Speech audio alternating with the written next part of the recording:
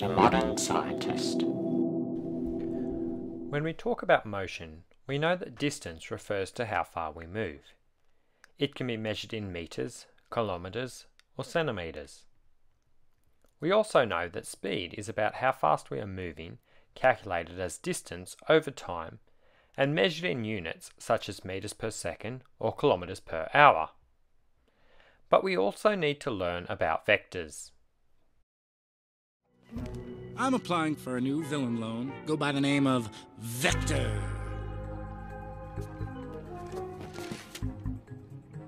It's a mathematical term, a quantity represented by an arrow with both direction and magnitude.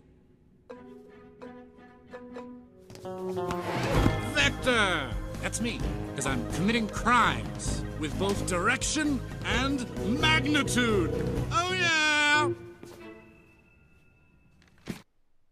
Okay, so we don't really need to know about him, but he is right. Vectors have direction and magnitude. For example, displacement is a vector quantity used to explore the distance between 2 points. It tells us not only how far away the points are, but also the direction from one point to the other. So let's look at an example. I drive 30 kilometers each day from my house to school. This is the distance that I travel. However, the school is only 10 kilometers south of my house, so my displacement is 10 kilometers south. Note that it has direction, south, as well as the magnitude, 10 kilometers. If I drive to school and return home again, my total distance is 60 kilometers, but my displacement is now 0. Another vector quantity is velocity.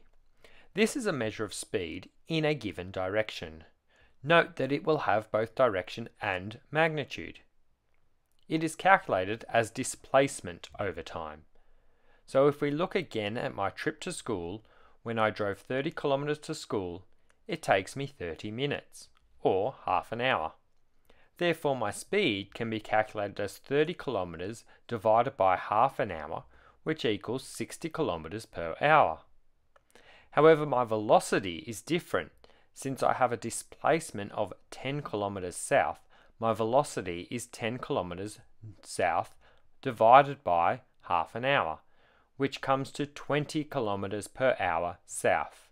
So what will happen on a round trip? As we saw earlier, if I return to my starting point, my displacement becomes 0. And so if it takes me 1 hour to drive to school and back, my velocity will become 0 kilometers per hour south.